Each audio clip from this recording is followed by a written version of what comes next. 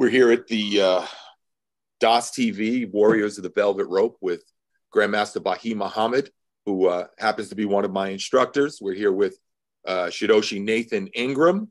I don't think anyone in the world at this point doesn't know who he is. And his shining star son, Sensei Jacob Ingram. And we're ready to talk about what goes on as a bouncer, a bodyguard, and sometimes as a hero. Grandmaster Bahiy Muhammad, how are you today? I'm good, man. What about yourself? Doing well. From what I understand, everybody here is ready to rock and roll. Well, I would just ask yesterday, would I come on? Of course, I would do anything for you guys, man. I mean, you guys have done so much for other people, and including me. Understand? I mean, if it was 12 o'clock at night or 3 o'clock in the morning, I would have been here. Yeah, so I started in the security 1988. And of course, there's a big difference between a bodyguard and a bouncer. And, as a bodyguard, of course, you have to make sure that your client is well protected and respected. And of course, you have to be a very respectful person too, regardless of what other people say or even try to do to you. You have to look at your client. As they said, dead clients don't pay. And the other thing is that, if you may cause them to get sued. On the other hand, as a bouncer, you have the right to put your hands on people who is out of place. And if you, and most of the time, the cops will defend you in that situation, because nightlife is where people come to relax, and some people come just for problems, and they the drinking and all these other things that are taking place, it befogs people's minds. And of course, when I first started, my first bouncing was at the Golden Pavilion. That was with Rami. But I bounced around to some other places that I can't even remember their names now. But one of the last places I ended up bouncing was the Callaloo on Nostrand Avenue in Eastern Parkway. And that was with Mike Peaks. And if I get anything wrong, Sheehan Glenn, sir, please direct me back to the right course. Yes, sir. Everybody ended their career at the Callaloo. Yeah. Yeah. That's the kind of place it was. Yeah. I remember Dad saying he stopped it there. Yeah. Because everything was going on. Everything was going on there. You had the Bloods, you had the Crips, you had the Latin Kings, you had the Latin Queens. You had everybody there, and you had to really watch your back. And that's why I appreciate almost everybody, not everybody, but most of the brothers who work at the Callaloo. We watch each other's back, and we realize that, look, man, we have to help each other go home to their families. Some memorable situations. I think my first tackle with someone was a gangster there, and he was well known. I didn't know him because I just come to work there. And we met at the coat check, the female's coat check. And he was at the coat check, and he thought that, he had the green light to do what he wanted to do at the coat check. So I told him, my man, look, you got to step off. And he didn't. So, I did what I had to do at that time. You understand? I was pretty proficient, in my chokes. I didn't hit anybody that often, unless it was to get into my chokes. And so I put him, fastly, I put him in a fast choke, took him to the back door. So when he woke up, he went to Mike and said, hey, man, what the hell happened? I mean, one moment I'm at the coat check, and then I wake up at the back door. How did that happen? He had a little gang of boys with him, and all of them was like, yeah, did that really happen? And after that, we became friends and everything. Excuse me, guys, I got a harsh voice here. But yeah, that was my first situation at the Callaloo. Putting this guy to sleep. And like I say, at the back door, a lot of things happen. I put a lot of guys to sleep at the back door. And matter of fact, putting people to sleep was just my thing. I didn't hit people, except for one guy. They should have called you the Sandman. Well, I think that's what you did. Your bouncer name, the Sandman. Right. Yeah. I knew a couple of guys that was really efficient. I don't know if you guys remember. His name was, they call him Bodyguard. And Bodyguard was a really tough guy. He trained under Fred Hamilton. A lot of people knew who Fred Hamilton was. Oh, no doubt about it. In the martial arts. Bodyguard was one of his top black belts. He trained with the Garrison twins. And he was, very few people I had the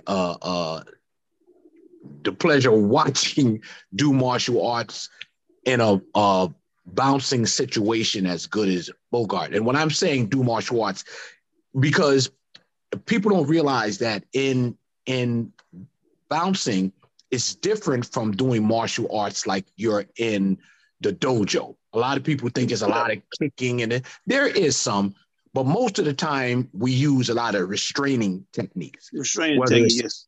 Yeah, whether it's getting you in a bear hug, whether it's, getting you in a lock, whether it's getting you in a chokehold without hurting you, because I don't think too many people ever died at the hands of a bouncer in a chokehold. I could be wrong.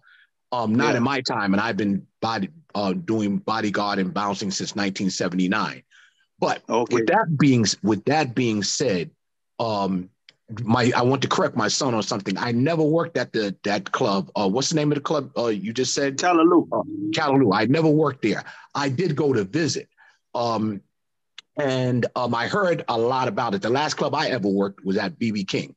But Bahiy, my brother, Grand Master, the question I want to ask you, can you share with us, what do you think was the most life-changing experience for you as being a bouncer or a bodyguard, either or, something that happened that might have just changed your whole mindset about the job?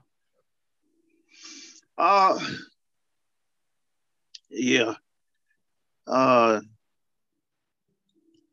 think that, certain situations took place. As a bodyguard, of course, it was an easy thing for me. It wasn't really that tough. I just had to make sure that I kept my clients safe. As a bouncer, to realize, and this what changed my perspective on certain techniques and so forth. As a bouncer, I realized that, I had certain techniques that I had to throw away, and I had certain techniques that I had to do more of. And this is where I found out that when you master something, you can call upon it. But if you're one of those guys, you understand, who just go through a few techniques and leave them, then you're going to get yourself hurt because you think you can count upon something that's really not there. So I took my chokes, and I really, and this is the time that the Gracie was coming to New York, especially Henso Gracie. And of course, a lot of people don't know that I train with these guys, but my chokes is something that I took to the next level. I basically had 2 chokes. I mean, I used 4, but there was 2 chokes that I used. And then when it come down to it, I had 1. And that is the one where, the naked choke was no doubt my favorite. There's 2 naked choke, but the one where you interlock your hands, your palms together. And that's because, if you get stuck in the other choke, and this guy has, he's got friends, he's got brothers, you may get stuck in that, and not be able to pull your hands out, your arms out quickly. So I developed the palm-to-palm choke in my head against this person's head so that I can see what's around me. Because if you get focused in your choke and not be able to see what's around you, brother, you got problems. So absolutely. I would say, absolutely, I gotta agree with it. Yeah. So that was the changing part, You understand?